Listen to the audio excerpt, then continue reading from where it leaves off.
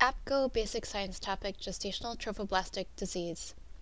Gestational trophoblastic disease is a group of benign disorders with abnormal trophoblast proliferation from the placenta. Lesions arise from fetal tissue rather than maternal tissue. This includes molar pregnancies, also known as hydatidiform moles, both complete and partial, as well as benign non-neoplastic lesions, including placental site nodules. Women with molar pregnancies are at risk of developing malignant disorders known as gestational trophoblastic neoplasia. GTN includes invasive moles and non-molar neoplasms, including choriocarcinoma, placental site trophoblastic tumor, and epithelioid trophoblastic tumors. The objectives of this video are to understand the physiologic stages of fertilization, understand the pathogenesis of complete and partial molar pregnancy, describe the histopathology and differences in morphology of complete and partial molar pregnancy, and discuss potential of malignant sequelae from pregnancy. To review clinical diagnosis and management of gestational trophoblastic disease, please review the APGO Clinical Education Topic 50. Let's meet our patient. She is a 20-year-old Gravida 1 who is 10 weeks pregnant by her last menstrual period. She has been having light bleeding over the last 3 days. Her pregnancy has otherwise been complicated by nausea and vomiting. Her uterus feels larger than expected on bimanual exam, measuring about 12 weeks. You complete an ultrasound as seen here. Labeled is the uterus. Her ultrasound demonstrates a classic snowstorm pattern. You discuss with her your concern for a complete molar pregnancy. You obtain some blood work, and her beta-HCG level is very high. Free T4 is slightly elevated, and TSH is decreased. Let's pause, read, and apply. What causes hyperthyroidism in molar pregnancy? Thyrotropin-like effects of beta-HCG can cause an increase in free T4, although it is rare for lab values to be outside the normal range. The HCG molecule is similar in structure to the TSH molecule, with the same alpha subunits. Because of the similar structures, HCG can act directly on TSH receptors, resulting in an increased level of thyroid hormones and decreased TSH levels. She asks, how did this happen? To fully understand the pathophysiology of molar pregnancy, it is first important to understand how normal fertilization occurs. After ovulation, the unfertilized egg is arrested in metaphase of meiosis II. As sperm travel up the female reproductive tract, they undergo capacitation, a series of changes in the sperm plasma membrane that increase its affinity for the oocyte. This is a fallopian tube. Labeled here is the infundibulum, the ampulla, and the isthmus. Only a small fraction, 0.002% of sperm, reach the ampulla of the tube, where fertilization typically occurs. Here, the zona pellucida is in pink around the oocyte. The zona pellucida is a glycoprotein layer surrounding the oocyte. The sperm head binds to the zona pellucida within 24 to 48 hours of ovulation in the fallopian tube. The sperm binds to ZP3 receptors on the glycoprotein layer. Remember this receptor, we will come back to this. After binding the receptor, this triggers the acrosome reaction, in which hydrolytic enzymes such as acrosin are released at the head of the sperm. These enzymes penetrate the zona pellucida, allowing for the cell membranes of the sperm and egg to fuse. The sperm nucleus and cytoplasm are released into the egg.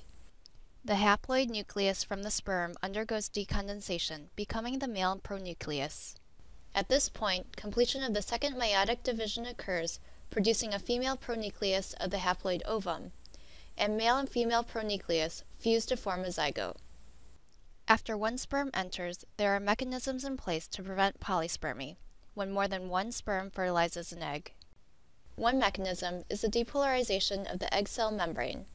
Ion channels open on the egg membrane, and the potential across the membrane changes from -70 to +10 millivolts. This works for a short time to repel other sperm electrostatically. In addition, the cortical reaction occurs, which is more of a slow block. The cortical reaction is a process initiated during fertilization by the release of cortical granules from the egg. A wave of calcium ions is released from the point of sperm entry. This induces cortical granules in the egg to release their contents. Polysaccharides in the cortical granules reach the outside of the egg and cover the zona pellucida to form a physical barrier to sperm. In addition, enzymes in the granules break down ZP3 receptors and further harden the coat. In partial molar pregnancies, dispermia occurs, with 2 sperm fertilizing an egg. As seen here, 2 paternal haploid sets of chromosomes and 1 maternal haploid set fuse, resulting in triploid 69 XXY, XXX, or rarely XYY karyotype. On ultrasound, there's typically a thickened hydropic placenta with a concomitant fetus. Here is another image of a partial mole with a hydropic appearing placenta. The coexisting fetus present with a partial mole is non-viable and typically has multiple malformations with abnormal growth. Microscopically, fetal tissue is present. To review, trophoblasts are the outer cells of a blastocyst and differentiate into the chorion, or the fetal part of the placenta. Chorionic villi are finger-like projections from the chorion and allows for diffusion between the fetal and maternal blood. In partial molar pregnancies, there is a mixture of normal villi, seen in the center of this slide circled in red, and hydropic villi, labeled with the asterisk. You can also have exaggerated implantation site trophoblasts. On higher power, you can also see that there is trophoblastic proliferation between the villi. For a complete molar pregnancy, like in our patient, the chromosomes of the ovum are absent or inactivated. Haploid sperm duplicates its own chromosomes after meiosis, known as androgenesis. Both sets of chromosomes are paternal. 85 to 90% of the time, the karyotype is 46XX. There is no fetal tissue, and it grossly appears like clear vesicles, or a cluster of grapes. On ultrasound, as in our patient, a snowstorm pattern is typical.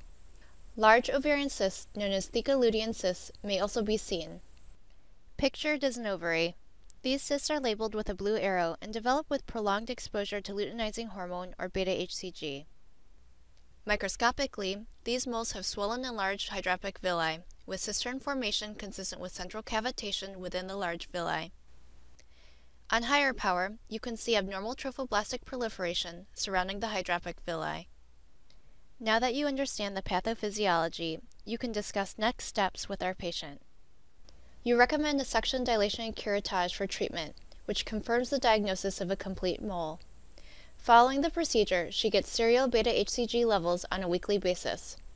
Once her beta-HCG normalizes, you recommend that she continue to have monthly beta-HCG levels drawn. Let's pause, read, and apply. Why is it important to obtain serial beta-HCG levels in women following treatment for molar pregnancy? Women with molar pregnancies have an increased risk of developing gestational trophoblastic neoplasia.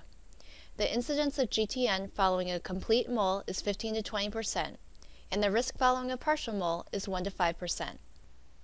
As mentioned previously, GTN encompasses invasive moles, choriocarcinoma, as well as rare placental site trophoblastic tumors and epithelioid trophoblastic tumors. They are characterized by aggressive invasion of the endometrium and myometrium by trophoblast cells. While histology types have been characterized, tissue is not often obtained for pathology.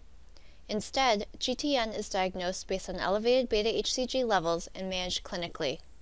Approximately 50% of cases of GTN arise from molar pregnancy, 25% from miscarriage or ectopic, and 25% from term or preterm pregnancy. Choriocarcinomas originating from complete molar gestations account for the most cases of metastatic disease. The most common site of spread are the lungs, in which 80% of women with metastatic disease will have disease to the lungs. 30% of women will have metastatic disease to the vagina, 20% to the pelvis, 10% to the liver, and 10% to the brain. Pelvic ultrasonography and chest X-ray are ordered to assess for metastasis.